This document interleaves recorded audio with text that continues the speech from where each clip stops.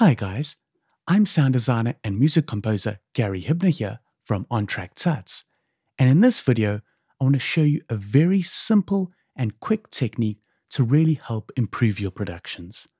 And that's adding shakers to your song. Now, you might think, okay, maybe this will work, or you may even be saying to yourself, there's no way a shaker is going to help improve my song. But check this out. I've got this song over here. I've reduced the volume of the shaker, and I just want to play this back and give you an idea of what it sounds like first.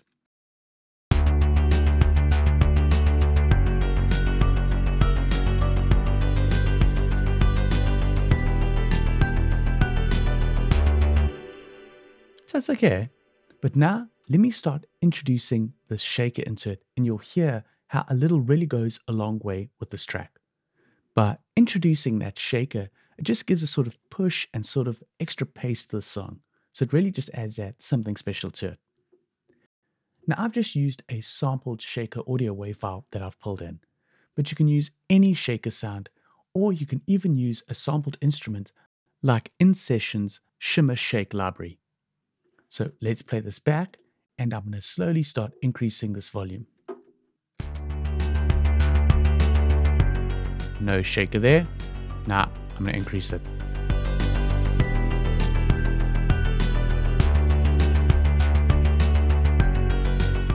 There you can hear it. Take a listen before. I'm just going to let that play through and come back around again.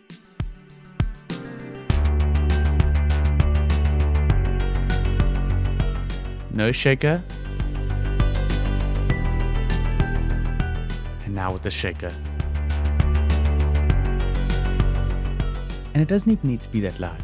You can drop it down quite a bit.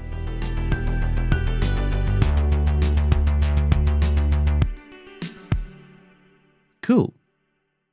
Now find this works well in places where it needs big impacts in your song. So for example, on this chorus section, it works really well to add shakers on these big areas of the song, like the chorus. Let me just go back a bit. I've got this pre-chorus section over here, and this doesn't have a shaker. So let me play this through and then hear how when it goes into that chorus, that extra shaker just adds that extra something to the part. So I'm going to increase the level a little bit, and let's play back from here.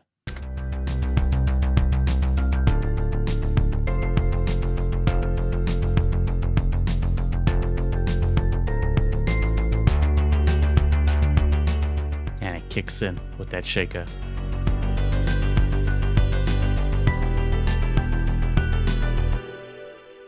Awesome. So that's working pretty well. But this is just on one song. So just so that you can believe me, let me show you how it adds to no matter what song you're in. So I'll load up another song. So this is another song over here.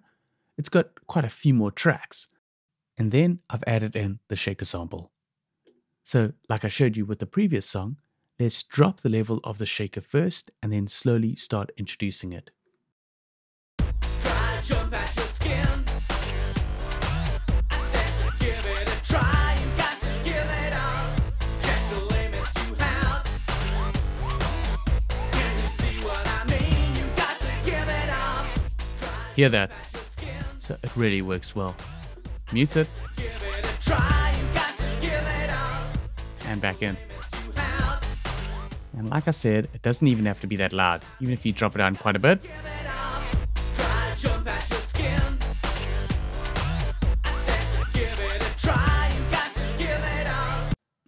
Really just works. And just to show you what I've done from a processing point of view, on the EQ, I've cut out all the low end, but done quite a bit of a big high shelf gain. Then I've also added in some saturation with Native Instruments Supercharger. So I've used quite a bit of saturation with a bright character. So this is the shaker by itself. And then with the processing. And then again on the song without it.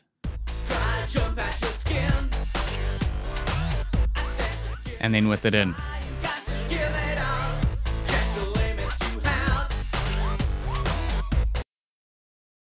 Awesome.